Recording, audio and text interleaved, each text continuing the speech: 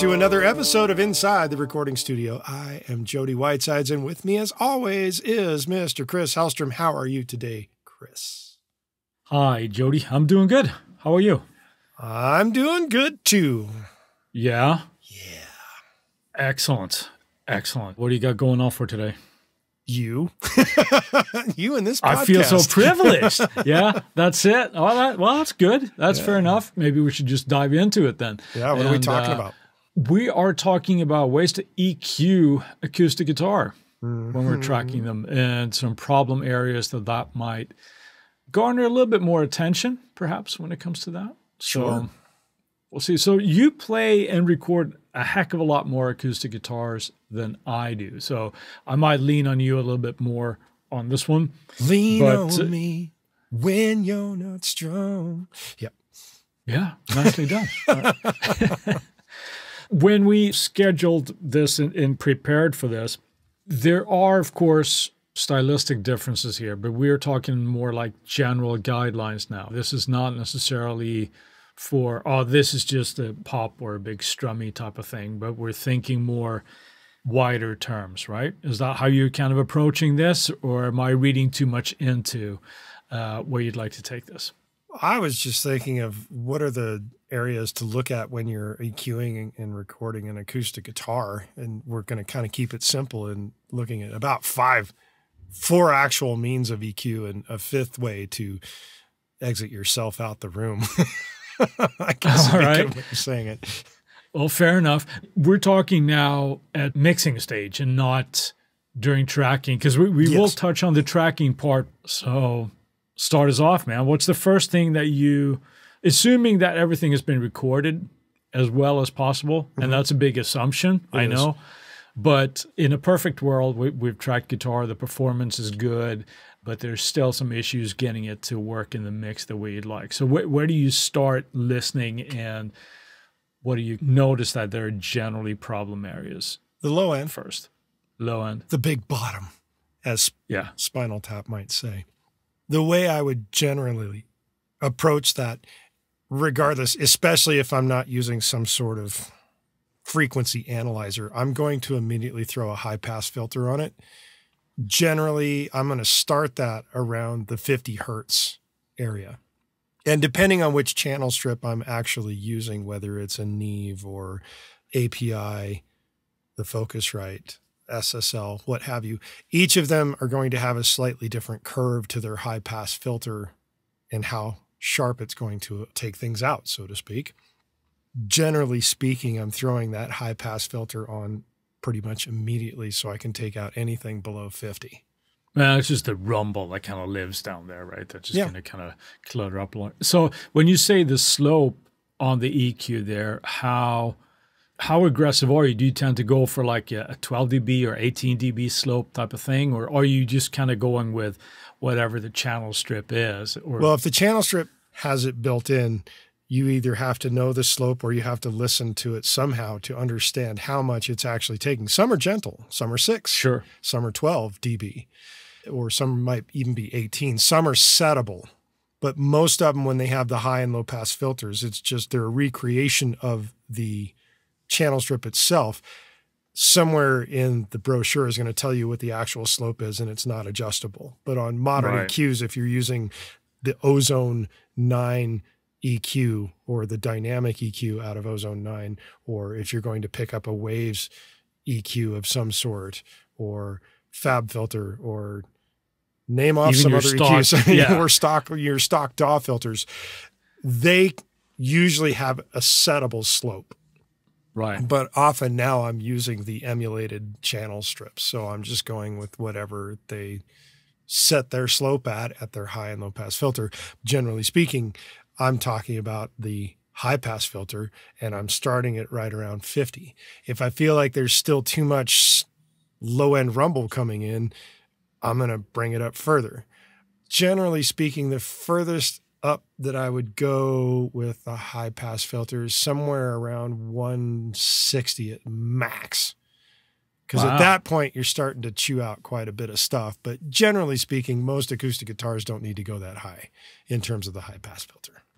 And things that we have to consider there, of course, is the type of arrangement. Is it a solo guitar, that type of thing, if we're going that high?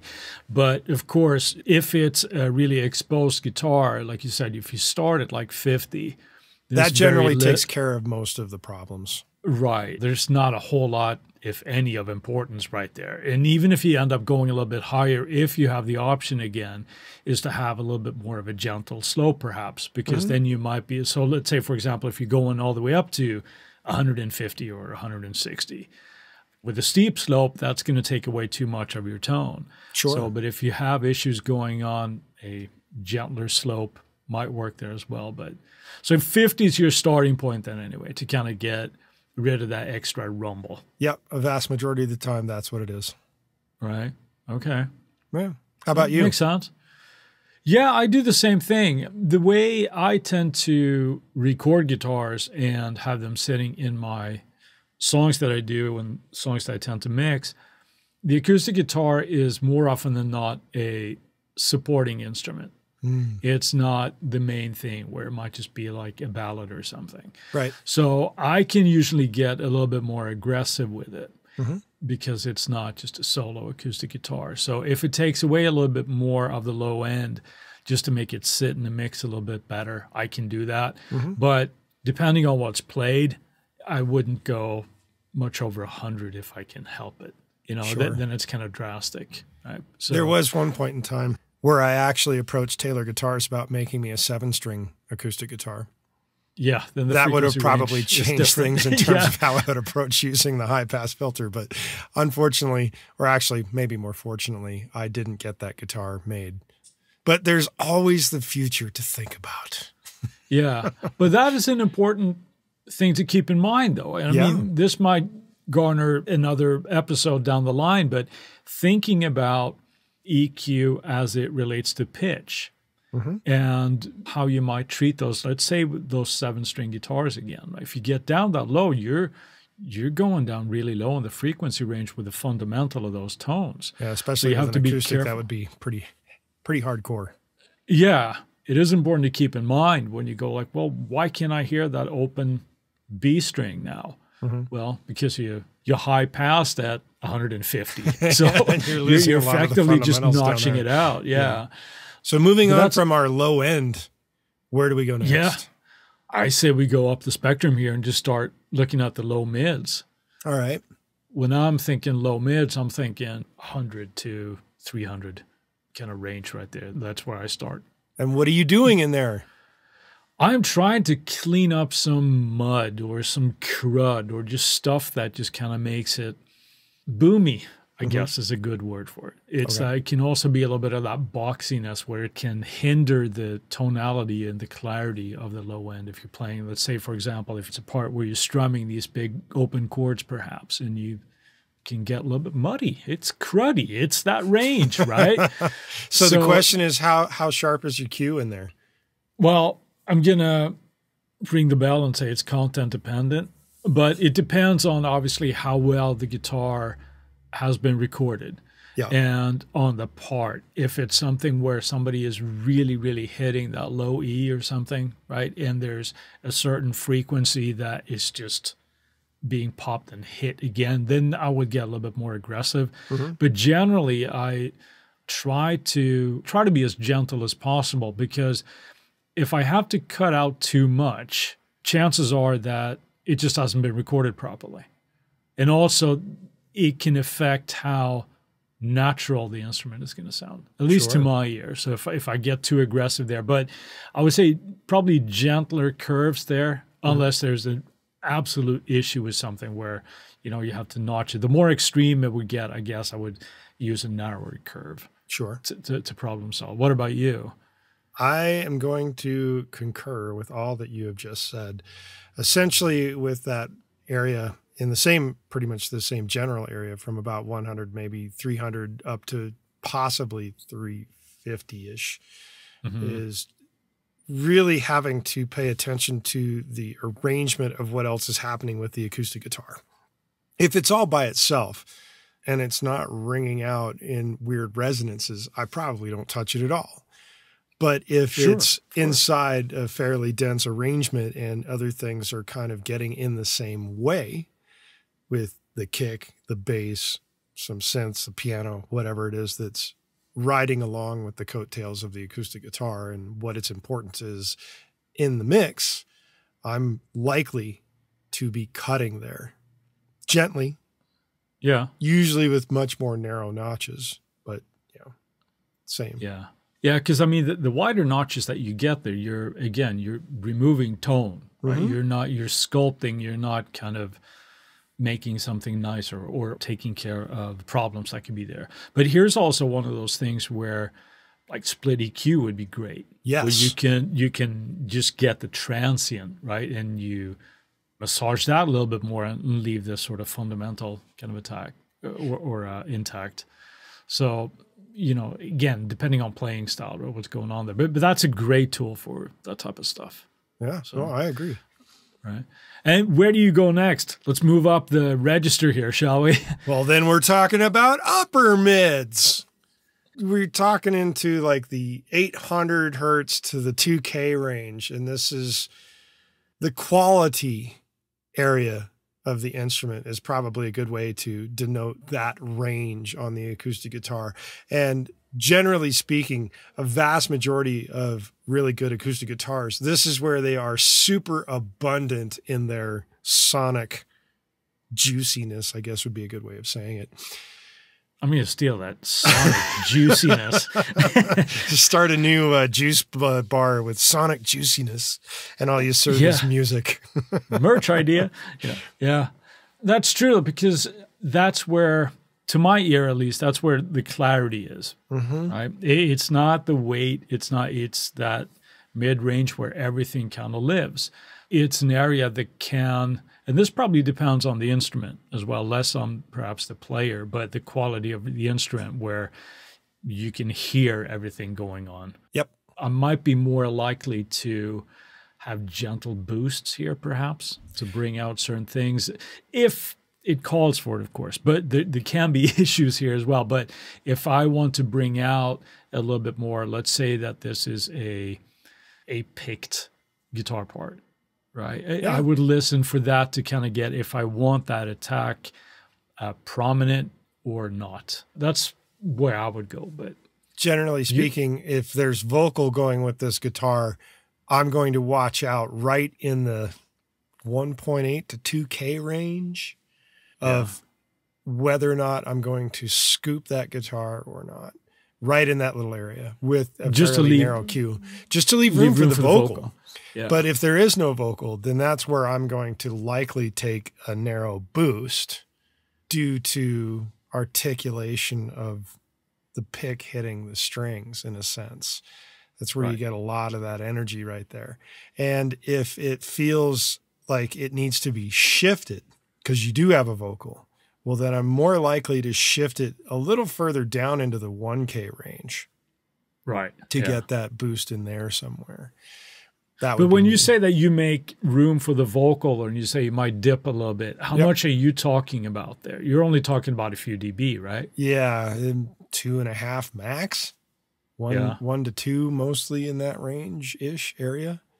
It's kind of interesting how those seemingly minor little adjustments can make a big difference. Yeah. Right? Everything's stepping all over themselves if you don't. So, but again, of course, you have to make the decision there. I mean, if it's a vocal, it's obviously the vocal is going to win every time, right? Because that's hopefully right. Well, assuming that that's the most important part, which it generally is, sure, right? Unless you're a guitar player, then of course the guitar is always the most important part. And, this is why guitar players generally don't sit in on the mix, right? Yeah. Where's all the guitar? I did a pick scrape here. Why can't I hear that? So, it was automated out. Yeah, because everybody's against me. But in all seriousness, that's an important range. So there's clarity, that type of thing. So we have to use a little caution there, I think, to make sure that it plays well with others. And with all that importance, let's take a word from our sponsors. And we're back. We're going to move on to the next level in our acoustic guitar EQ spectrum. what would that be? I'm thinking sheen. The nice. Not Charlie. Not Charlie, but the acoustic guitar type of sheen. Mm-hmm. And if we want it there or not, again, content dependent. But now I'm looking at higher up in the register. We're going up, I'm thinking maybe like 2 to 4, maybe even 5K in that area. So how do you treat that? Because you do this, like I said, you do this a lot more than I do. What's your sort of mentality when you go in there, and what are you listening for? Depending on how dense this arrangement is and how important I feel this acoustic guitar is in this arrangement, I will treat that area with a boost. And the reason for that is that you can get a good deal of esoteric volume level. Esoteric again, volume another level. line, esoteric volume level. All right. Well, you can give its perceived value a bit of a boost here without really bringing the volume really ridiculously loud. And by so boosting what you're saying in is that that range, you're making it more prominent, and you hear it more without having to bring the fader up 1 or 2 dB. So you can have it sit and add a little bit more presence. yes, Is that what you're? Yeah. that's All right. probably a good way of saying it, which is better than saying esoteric volume, but it is kind of esoteric volume. But You're bringing esoteric up a volume is section. much better on the Scrabble board, isn't it, than presence. So The idea of it there is that when you bring it up in that area, you get a couple of things happening. You get a bit more of your attack signal, the shine on the attack, and you get a bit more of perceived volume without bringing out a substantial amount of weight, I guess is a good way of saying it. yeah, it's certainly not going To do define the weight my thing, right? Yeah. esoteric volume. All right, I'll play along. Yeah, I think that's right. But again, it depends on, for me at least, the way I would treat this is, I think if you overdo this is one of those things where I think it was Dave Pensato that said once about this sort of frequency range, like that's the sound of expensive. You know? That's a good way of putting it. Yeah, but have to be careful there somewhat though, because once you start getting up into that like 5K range, I think if you get too aggressive, you start sounding just brittle. Shrill. And you can potentially just add that sort of noise really to the instrument or the track. And also depending on what the vocal is doing at that point. You know, in my opinion, the vocal always wins, right? So that's always in the driver's seat. So I'm careful in that range. It would really be a reason for me to do any kind of boost there. It's a sound of expensive, but be careful because you can easily make it sound brittle and just piercing. And I think it's one of those things also where, you know, our guest Adam here a couple episodes ago were on, and he was talking about taking breaks and things. If you don't at that range, that can easily start sounding, ooh, that sounds really exciting. That's really, really good. And then you come back and it's like all the dogs in the neighborhood are just like going rampant, right? Sure. So be careful there. But in that 2 to 5K range, where is your most useful portion to you? Probably a little bit lower than the 5, and I'm trying to stay out of that vocal than about 2. So if I have to do something in that area, I might look at like 3, maybe. That would be my go-to range in there as well. The one spot that I tend to be very wary of is about the 4.1 range. If there's Explain yourself. Well, that's where a lot of harshness actually builds up for a lot of instruments. So a narrow notch right there is generally a good idea. But for boosting for the clarity or the sake of getting some extra sheen, it's either 3, or if I'm really feeling avant-garde, I might go to 8 to get more of the air out of it. 8K? Yeah. Wow. Serious sheen. You're mad, sir. You're mad. I would. Mad scientist. I don't do it drastically, though. Right. Well, you should never say never, but I would say I would never go that high on acoustic guitar because to me, I was like, yeah, there's nothing good happening up there. Right. So now we're talking about, you know, I'm thinking at least when we're talking acoustic, I'm thinking steel string acoustic. Sure. That's how I'm kind of validating my decisions here. My other assumption of going up that high has more to do with the actual recording and the type of mic that was used to record that guitar. Some mics are going to do it much better than others. Now, if it was done with an SM57, I'm not likely to be boosting 8K. Right. However, if it's done with a KM184 or a C12 or a 260 or something and like that nature, where the high end is a lot more pleasant than brittle or aggressively shrill, yes, piercing, or so it's dependent upon what comes next in our little discussion here, which is if I have gotten to a point where all of this EQ for the low all the way up to the sheen has gotten radically aggressive in either boosts or cuts, I have to rethink, does this need to get re-recorded? Yes.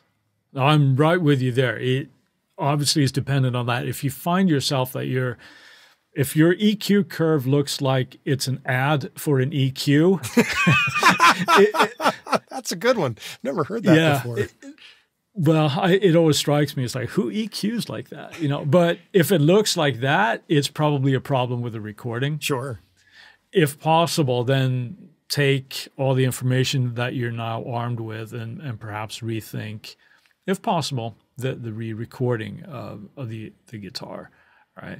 Could be mic placement, all of those things. Could be room placement. I mean, where you sat the guy in the room to actually play the thing and then you put the mic up against it, that kind of thing also creates an issue. Sure. That's the Al Schmidt method. Make sure that shit sounds good right in front of the mic. Yeah. As we're talking about sort of stepping away from now, but the high end or the high mids, I think, and I'm repeating myself, or I know, but I'm thinking the better the quality of the instrument, you're perhaps less likely to have an issue in those areas. Sure. Because same could be said for the mic that's actually miking the darn thing.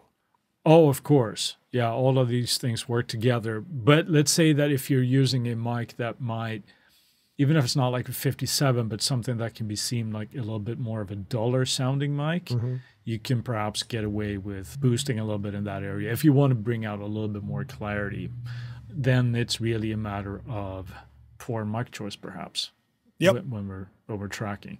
But of course, again, devil's advocate, if you only have one mic, that's the mic that you have to use, right? The best mic to use is the one that's in your hand, right? So you go. If it's your only choice, yes. Yeah, it goes with that. But besides the EQ ranges here and what we talked about, the guidelines that we tend to think about here, how much of this changes for you if it's, instead of a picked part, if it's like a fingerstyle type of part? Do you find that it's pretty similar, or does it change how you think about it? Because the transients will obviously be different. It's still a generality. So it becomes that phrase that we like to use, program dependent. Even if I'm using a finger picked portion or part, I'm thinking in terms of, do I need the fingers striking the string to be more articulate or not? And that's still going to happen in the sheen area of the 2K to 5K range. If I want more air out of the situation, I'm still going to go up towards that 8K range. If I need to think about the body of what's happening. Now, there's a difference between how a pick is going to attack the string and a finger is going to attack the string. And that's going to affect that 8 to 2K range of the upper mids. Because the finger striking the string is going to have generally a much more dense reaction with the string.